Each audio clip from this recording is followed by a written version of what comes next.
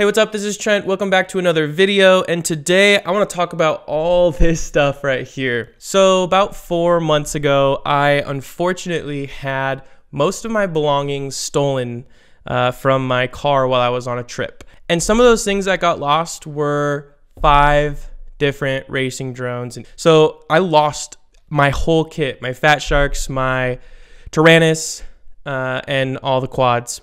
So that's a bummer, but that means that I have some new things. And so the first thing that I wanted to do was upgrade my controller. So since I did not have a controller, well, I take that back. Actually, I had one of these in the car, and the thieves decided not to take it for some reason. So I had a controller. So I've been using this for the last 4 months, and it's small, it's awesome. I'll probably still use this for different quads, probably some little micro quads. I think it's a fun mobile rig, but it's not super serious to me. And the thing that I didn't like about it is that the throws were a little too short on the gimbals. So looking more into FR Sky and what they've been doing recently with closing off their protocols. So I wanted to support someone else for my controller. I thought about doing the DJI controller, and in the experience that I've had with the DJI system, the video when you're at range or going through obstacles, the video gets kind of glitchy, but it's a problem when your control locks up.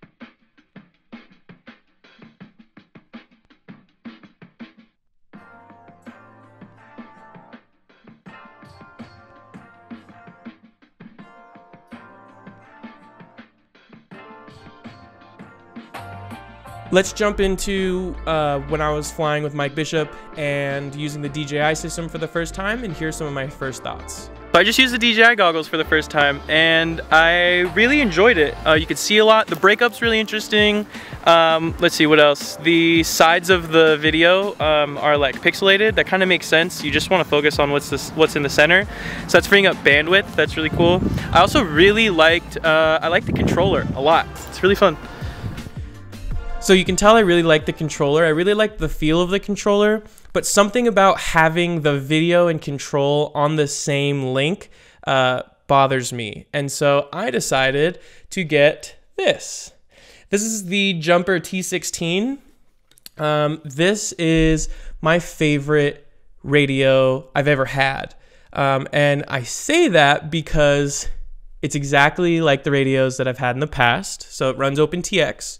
It's got this big color screen, and it takes the Crossfire module on the back.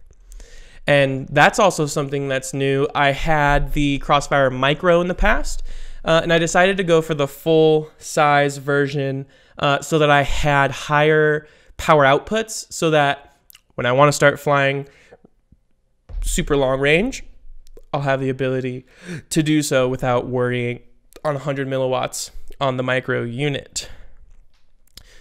I've actually had a lot of fun too with customizing the T16. If I power it on, you'll hear, sick of hearing the OpenTX, and I put my face on there as well. And used a couple custom sounds from sound packs that I found online. I think the throttle stick was a FPV show audio file, and the switches. Don't forget to check your switches. So I had a little bit of fun when I got this controller, customizing it. I didn't want it to be like every other OpenTX transmitter. I wanted to have something that was a little bit custom, and it has my face on the startup screen. So if anyone tries to steal my stuff again, they'll always see my face. Yeah, so I got the Jumper. Apparently this radio can do really any protocol, control protocol for any drones, whether it's HubSan or Spectrum or FR Sky or I don't know, bunch of different kind of protocols. This thing is supposed to do it all right out of the box, which is super cool and much better, again, than the game style controller that I have been using. The drones that I currently have right now, I am flying the Shendrone Squirt. I love this frame. I filmed a lot on this frame. And I'm flying the X-Hover. This is the blaster frame from X-Hover. I enjoy this frame because it has a lot of space. It has a lot of space on the inside. There's mounting points on the front, the back, the bottom front, and the bottom back so that I can move the GoPro around on this rig. I've always been a fan of X-Hover. I've always liked supporting Daniel. He's a great guy, and he really supported me when I didn't have a drone and really helped me get back in the air. So thank you, Daniel at X-Hover. You're dope. And a lot of people have.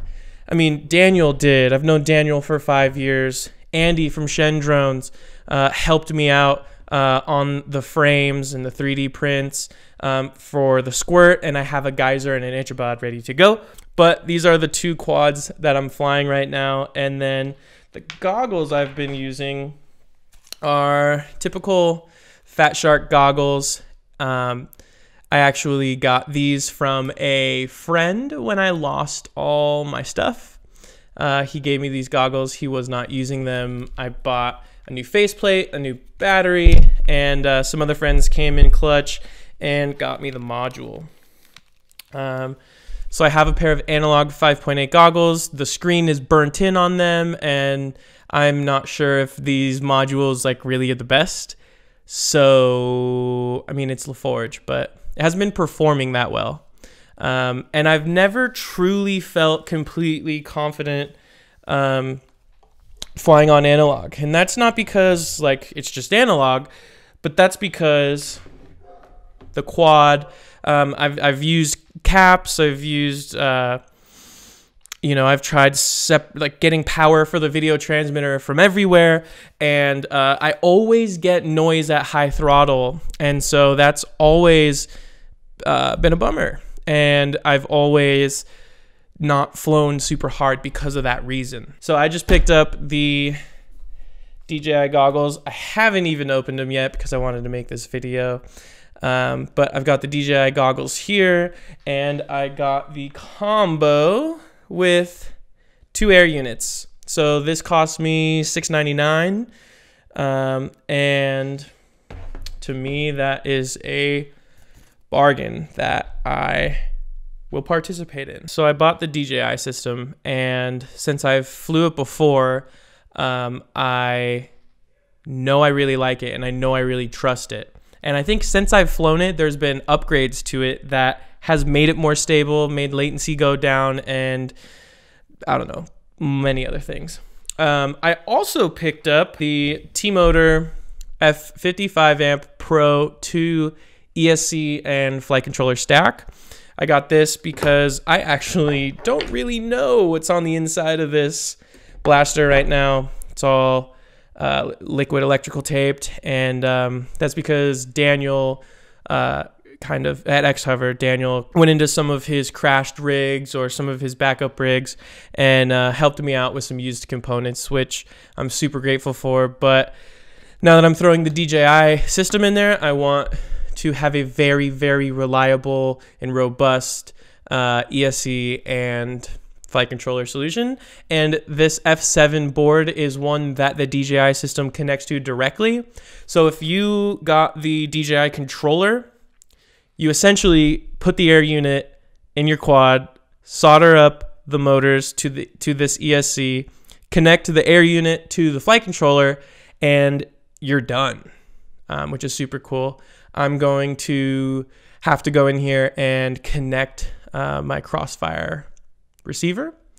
But to me, that's a more solid link because of what I showed you filming that skateboarder. So I think that's it.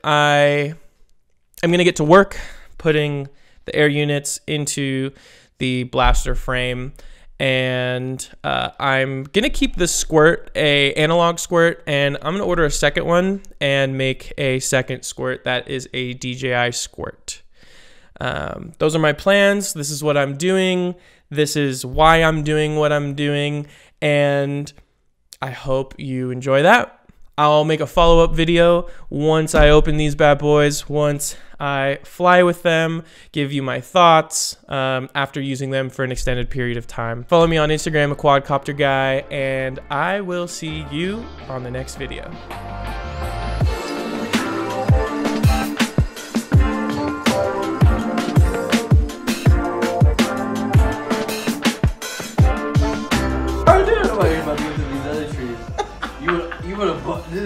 You know that ride at fucking California Adventure? Yeah. This is like better.